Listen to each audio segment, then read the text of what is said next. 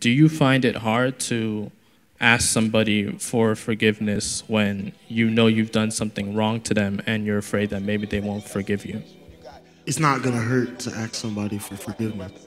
The only question that I have is giving somebody forgiveness the same thing as accepting an apology?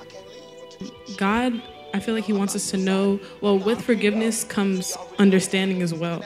And I feel like God is an understanding God, and he wants us to know that he understands what we're going through. Until we actually realize what it truly means and how deep it is, then I feel like it's going to be really hard for us to actually get over that certain sin. Who do I sound like? I have never been more scared in my life.